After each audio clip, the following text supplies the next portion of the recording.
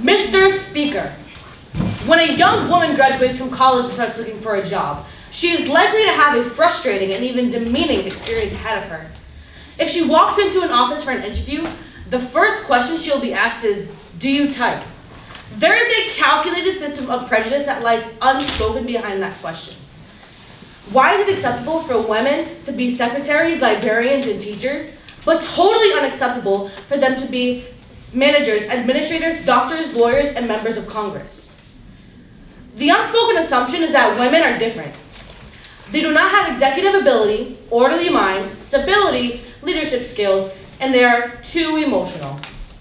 It has been observed before that society, for a long time, discriminated against the other minority, the blacks, on the same basis, that they were different and inferior. The happy little homemaker and the contented old darky on the plantation were both produced by prejudice. As a black person, I am no stranger to race prejudice. But the truth is that, in the political world, I have been far oftener discriminated against because I am a woman than because I am black. Prejudice against blacks is becoming unacceptable, although it will take years to eliminate it. But it is doomed because slowly, white America is beginning to admit that it exists. Prejudice against women is still acceptable. There is very little understanding yet of the immorality involving double pay scales and the classification of most of the better jobs as for men only. More than half of the population in the United States is female, but women occupy only 2% of the managerial positions. They have not even reached a level of tokenism yet. No women sit on the AFL-CIO Council or Supreme Court. There have been only 2 women who have held cabinet rank, and at present there are none. Now, there are only 2 women who hold ambassadorial rank in the diplomatic corps. In Congress, we are down to 1 senator and 10 representatives. Considering that there are about 3.5 million more women in the United States than men, this situation is outrageous.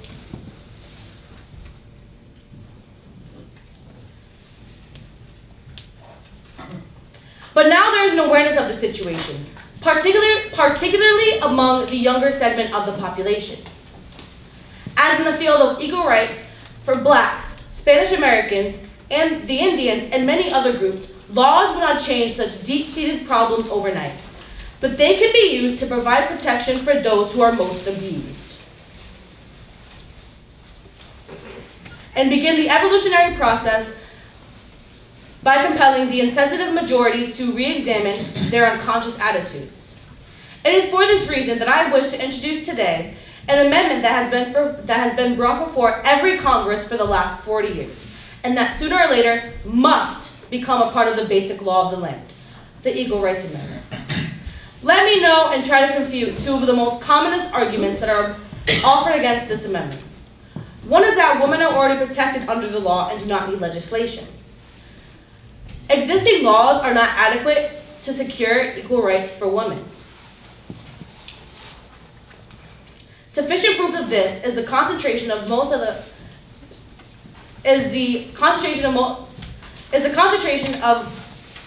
women in lower paying, menial, unrewarding jobs and the scarcity of women in the upper level jobs.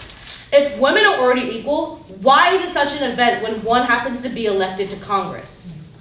It is obvious that discrimination still exists. Women do not have the opportunities that men do. But the fact is that a woman who aspires to be a chairman of the board or a member of the House does so for the exact same reason as any man. Basically, these are that she thinks she can do the job and she wants to try. A second argument that has been offered against the Equal Rights Amendment is that it would eliminate legislation that many states and the federal government have enacted by giving special protection to women. As for the marriage laws, they're due for a sweeping reform, and an excellent beginning to this would be to wipe the existing ones off the books. Regarding special protections for women, I cannot understand why it should be needed. Women need no protection that men do not need. What we need is special protection for working people, to guarantee them fair pay, safe working conditions, protection against sickness and layoffs, and provision for dignified comfortable retirement. Men and women need these things equally. That one gender needs more protection than the other is nothing more than a male supremacist myth, as ridiculous and unworthy of respect as the white supremacist myths that society is trying to cure itself of at this time. Thank you.